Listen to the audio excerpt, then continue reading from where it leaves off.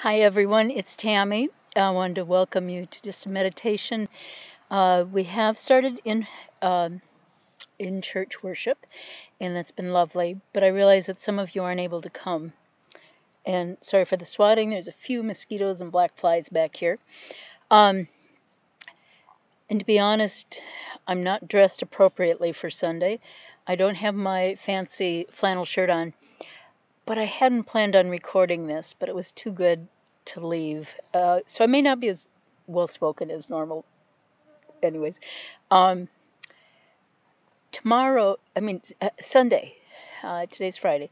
On Sunday, we celebrate Worldwide Communion Sunday.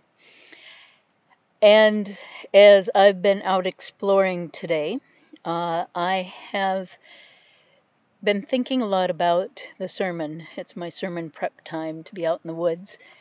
And one of the things that occurred to me is what a wonderful communion table this stump is.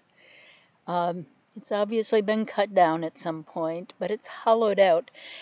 And in the background, you can see my communion elements. My water jug, after all, Jesus turned water into wine, and my energy bar, I think it's chewy peanut butter, as my communion elements. Um, I always carry those elements with me when I go out exploring because you never know when you're going to need a little extra strength or energy or get stuck somewhere. And in some sense, that's how I look at communion. It is just a tiny morsel we take, just a little sip, but it is that which sustains us through so much of our lives and all that we have going on in our lives. Um, wasn't planning on sharing this, but some of you will get this. For others, please forgive me. My sister-in-law, Madge, sent me this card. I remember how hard it was in the beginning, especially to find toilet paper.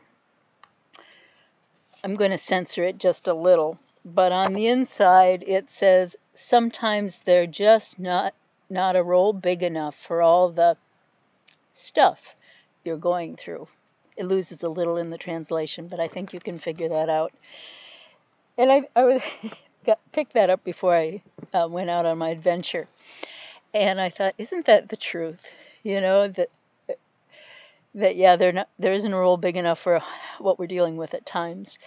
And yet when we come to communion, it is the time that we're reminded that God and Spirit and Jesus bring us through these things, that they're big enough. I sometimes forget that. But I did want to just say a few things about Worldwide Communion Sunday. I mean, we gather, there are I had to write it down. There are 38 traditions that the different denominations and such that celebrate communion. And I love that imagery that around the world, meeting at different times in different parts of life, that people are gathering with all these different languages and celebrating communion together. For some of them, it is the actual blood and body of Christ. For others, it is simply the symbolic act that this is the cup of life and the bread that nurtures us through the big stuff and the little stuff in this life. So I just think about it's the one thing that draws us together. And I did choose a little scripture. I had to go by memory because I was like, I didn't bring my Bible with me. So I wrote down from memory Ephesians 4:4-6. You are one body and one spirit, just as God called you in one hope. There is one God of all, who is over all, through all, and in all. You are one body. You are one spirit.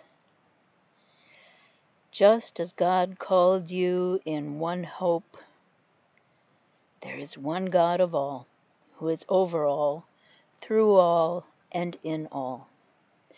Creator is with us, sustaining us, nurturing us, challenging us, comforting us.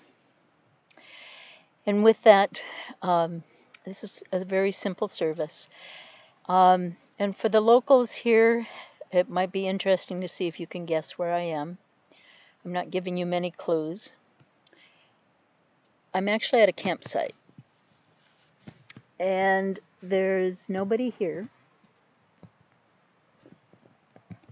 And yes, Martha, I have my bear spray with me. But it's a very quiet place. And I thought it would be marked where I am. I just took a forest road. It's an active forest road. So it was actually fairly well maintained. And then I took a side road off of that. And it's one of the provincial recreation areas. So I give thanks for this place, for the nurturing that nature gives us, and that God is with us through all of this. And I could do without the bugs being with me, but I guess they're God's creatures too, so God bless them. Thanks for joining me. It's nice. I will try to do these every week. No promises, but as I'm inspired, I will certainly share with you. Thank you. Blessings. Bye.